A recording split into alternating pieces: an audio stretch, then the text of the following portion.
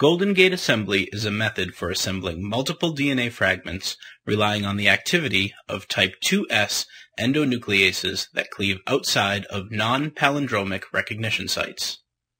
In this example, the destination vector is designed to include BSA1 recognition sequences in opposing directions to allow for the assembly of the desired fragments. Using PCR, BSA1 recognition sites are incorporated into the fragments in the proper orientation through primer design.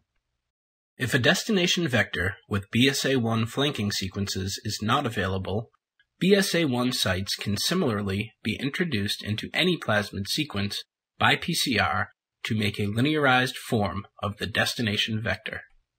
In either case, the PCR-amplified fragments are ready to be assembled into the destination vector in a single tube reaction containing BSA1 and T4 DNA ligase. Cleavage with BSA1 exposes complementary sequences for fragment assembly. A final, short 55 degrees Celsius step at the end of the assembly reactions favors digestion, ensuring only linear DNA remains. Note that the correctly assembled fragments no longer contain BSA1 sites, and therefore only the plasmids with the correct insertion will remain intact and ready for the last step, which is transformation. Insert fragments can also be pre-cloned into plasmids flanked by BSA1 sites.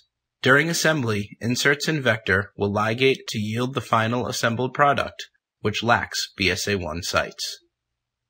Again, only the plasmids with the correct insertion will remain intact and ready for transformation. For a list of other type 2S restriction enzymes that can be used for Golden Gate assembly or other applications, please visit www.neb.com/type2s table.